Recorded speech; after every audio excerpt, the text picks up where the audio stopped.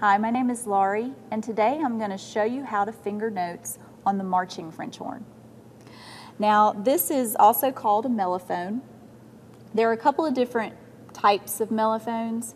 In high school, I played what was called a marching B-flat.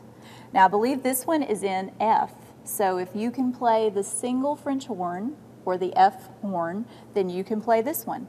However, you use your right hand as opposed to your left, The mouthpiece can be either a trumpet mouthpiece, this is what this has, or I have seen horn players use the French horn mouthpiece in the mellophone just so their embouchure stays more true to the typical French horn.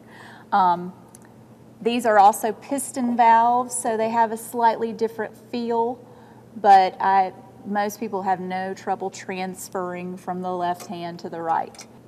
When I was in high school, I played what was called a marching B-flat.